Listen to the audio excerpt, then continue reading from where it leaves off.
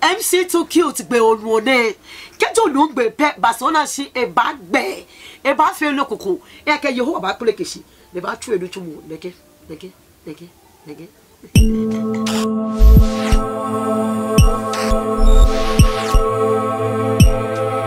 Mukwabia ke so bla yo ne.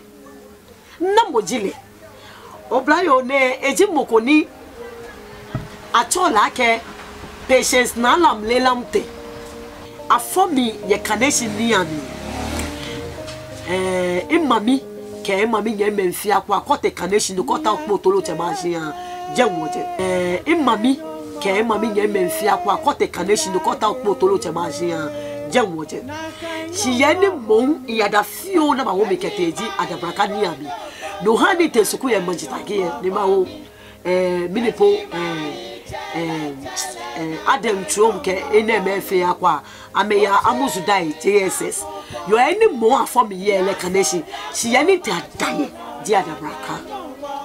so far so good jelemi le onyo na fe aka se fe ba ngo e ko me si pe mo ye je me ko me si te ye je me e ko me le ya fu ye je me because in fact e kan shi keji je o mo mi ko pa ngo poni oyo shi yo ho wa duro mo e ka wa cho fe mi Nkuma gankesi beni iyone ni akemije Ghanaian keba adabraka. Na time I was it's not 10 years. Your name ba akemi ba primary school ye Manchester. Or Germany start class 1 kenakai libye kede ka gbe class 6. Ni acha JSS no ye milipo amuzudai. Ni school e kanshi you are school talkative me kaji talkative ba ngba be ken kre be ya school ye ko emu nke oh ne kai mi salebu nke one day ko na kan talkative na ba headmistress say ngba be me ke what no you ko here the game madam what do you mean and now me na am patience Lamptey be me dabi no and me say chile wolo me that means say like I say me ele kate mo ba me ma wie in fact this mo me me that when smo ni tomo o ke teacher say be me lenchi abuto class e ke be ka be gbasade ke ni oh it was nice the agbede school ho ani te teacher say smo nsane because yes sanso je that be ha na gba me mo amena me se ke ni school was good. Si no ni pegba na ji ni o kase no ni e kase ebu. Abo mo fia mo ke ba shipo na no. Ake je te school ke gbe na ke te university. Dani e ba na ni ye shipo na no. Abo mo fia mo ake shi je te school.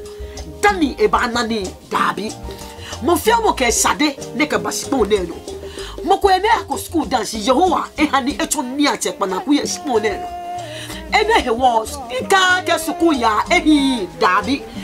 keji olo nejo ke bo beku ke fi na kan ya asisi obu aba asisi mo ya ko lo beku ko nejo se sa ke si olo gba yi e sa ko ni olympic ko me cricket de ke ko me ye wolo mi ke fi na kan ya anye asisi mo ni wo suku ya he si je do ke pe pampi ya ke jo te suku dani bo o manani mo fẹ́ ke be Yehowa bole yo ni idana kai ina ke Yehowa wa bi simleje na ke wa yo ni mo fe ji ka fe crosset in the school isumo so yi wa de je yo ba fe ndo ma ka si be ke na kai ni jiji ni bi edo nya bole ka mi keje na mutu e ba na gbo mi yo be ya na gbo mi yo gbo mi e mi ni yo woni a ken follow aka si nyele loko mi pa nye fai ina po makase lipe simone kala we ken create Reverend David Clotty this is the light of salvation head pastor nekala we ne ko is a very good idea you are chen follow na we you be me pa bon lipe kasemo my class 25 years ni kase lipe so many because in that kuna community let me say 14 15 there you want kase lipe mla wa de nti Kaka she be ile MC femo be mane. She aunt confio MC family me. I told her Madam Confidence no shaking cafe program. She no ne yo meji le e afio program ke libi. Me need bo. She one day kwe. Me Madam Jimmy, we are not Madam ya printers Kelly. No, Madam say come for. Na afi outdooring. You know what eh? You realize that she abe MC a program she you want thing abile. I guess ni bo fi program wulu le ke bi o che MC le ke o. Na la ke le ko bi la ke she afi ni wulu le ke o. Bo bi lo fi re. Dabi. O ni te ya ke Madam say na me fitan ke wa me ke o. Ni be bo ha mo. O wa ni ana ha bo mai ke no fi le ko fi o. Yo me kwe anti program ahun on about Michael say Ibra the buffet show if you no you are strong for Cologne mo she say egbe na ekwami apa imba no tumo je echele no wa me kwe ba e ga bi ni helele ke our sister program na afia before you for me turn off engagement am ke eh no ni afia outdooring na gba te ba le 10 year afia engagement ayo I cannot print the second Madam Hemo one of fee and Bambi 50 that time she catch to blame 70 Ghana city the Bambi 50 they 20 in back call Agbenami can 1 year ma because engagement every go down so let it fee me engagement 10 and 10 fee you are go CD e can machine me no okay interest CD ben kwa the way they fee I go amen knocking can kwa again go acceptance na can feel the cafe program Jenny ikena McTooCute yeji first you so gbe ko na duro mo she realize that me ye ni me nu ni twaji she be like body e be dey yo na kan no yo ni ke dadi body that's now like McTooCute nuchumo fe nuchumo if you don't have a challenge we don't call that one nuchumo it's like ups and downs about that is life for you MC Femo e kansi because onyo abito mokoni ona akese ne ebiwa onyo abito mokoni akese ona abufe intelligence onyo abito mokoni akese dabi mo ewie febu onyo abito mokoni akese eye ono mesisi fe ko biye mo ni kanwa agbo na leji mante bo e ko ya kwasa leke elente e ba to mo gba ido ba to mo no wa ni na bi ye do tumo bi ni bi pe ni ide it make us sure akese it disappointing customer keji oba niye inye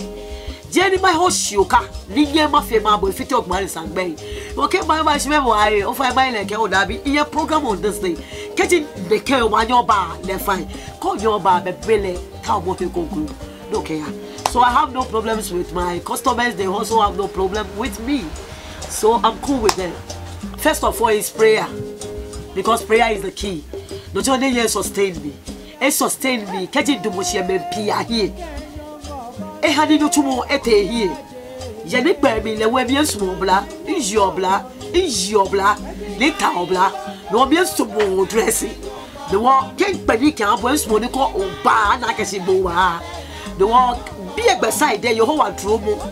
E tuni no ma be egbe le ho your ho wa dromo. No tuni no me fe no dey keep me. Because get MC bar, then I'm sewing.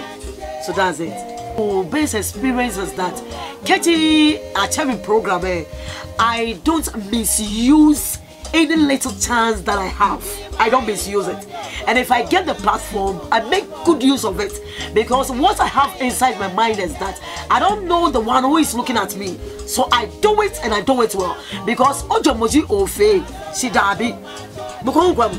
Ni oda emoji e atate alo wa name make you can be fuka libia people are watching you I go make hello share oh me na twa this na e be twi ye me na le neke dabi mo kan fito gbe I'm very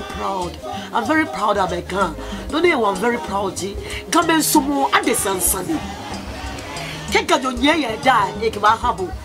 keka jo na ka se gbo ka si agbo na ba ye ke tun ale ko le e ka agbo na no mo ko be to ale ko e ma je ka ma je o pinga no e ke si mi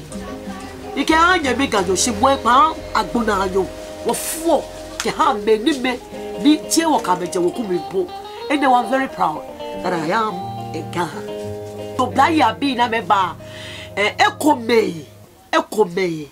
ekome sumo tole ekome sumo ni kasemo ekome beheshiba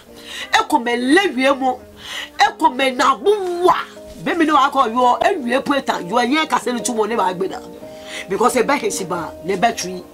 si no ne me to maka me keji ke o ta ni o fe gba yi ke o to no to mo ko esipon na no hesiba no ji kenkle keti onyo obo hesido ko he fo shi ta ke to moto alo gwanta no mi ne po Yehowa dente ba to mi ne ko ba to ni Yehowa bon mo ko aka afi ya ka gbomo yesipon na no na gbe ne ka ma ke mo fia mo nya dro mo ni ke ni yo emi beja bo ona ko no si mo fia mo eye ko na wo blenche pa obi no kwa si mini dro mo ni ke ni no ye ko no ke mo ko kwa ke mo ko wa mi no ke solemo agbe blenche ala ke si etomo yo je nsire na mi no ba osmo ona ntwa fe mo ko ya wo ntwa fe mo bi yo wa de cha fi to he aso le wie mo ojo dumo ma he em so to lo fe ta mo ko ni le em se fe mo pete mo le ne chombo lo ni ba o ba le lo fi akwa mi yo mi ye with Solomon you can achieve something and on me to ma ke ga adan baby fe ti akese ga me nya wo fi ekobe ya ke ekobe fe mo no mi ye wale yo ka me no je bi egbo tani o atel asisi no hanu no ba ha ko na ke mo ko bi no ye ko e hale ko na ke mo ko be ko e wale sika me ni mu hi asisue sie gbena keti ona kesi onyemie epie ka mepo na ebibo e4 ana meto ne ke wonye kenaji gandan baby na menye ko nye wa yute na me wa behelo e ke no mi e wale yo agbene mi panye fa wa ade eje ka tasi no ka Yehowa anyema na ke je we ke habo ke osole pe fona ni e ke Yehowa fito he no chulo to no chue ke me mo hie no fona ni jaye no to no kase ni tumo ye ke mo sa de me fe e ba wa bo bi yo Kristo izio on ma ke dan God baby fe jido ka tasi ko ni ta flat e ka wo la gba thing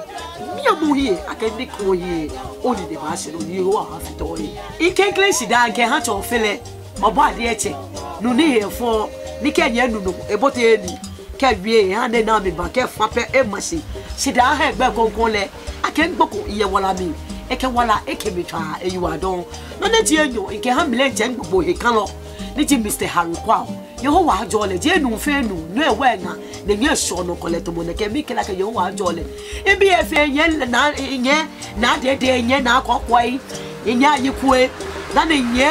na adaku e bi e fe mi da meshi akekaji iyare o mi mpo alo mi se ya me hani imi so he agbene sida ni fefe iye na ne me na me sumo mi wa ade nte ko na me pe ona mi me da Yehowa se ke ha mine chembi Esther e kasi onu tumo yende me da le si wa ade nte eye hesiba no brawe kasi oni wa ade nte me da manju inye me sister ko me pe kena le pe kan tuye nyomi esumo ngolo fi e telephone number na money for engagement wedding reception party dinner makone na yoko she nye rap yo e fe ntu ma rap le magbale sale ni ngo ma fote we money jela wa obla we ba so mo ga so bo ape mi no ji lu ti wa o fa de ye hesiba mi agbele keti gbojo mo ko gboyo o se ona ke me na mo ko ni gbele gbojo to eyi no ko che mi afoko ni nfu ke gbojo na mpe e ba se ye ba ya sipon o ba de se o mi telephone number ne 055 1986 714 o finance ba mi 055 1986 714 o ye Instagram ingbeji McTooCute your MC_2TOO o finance ba mi 1 cute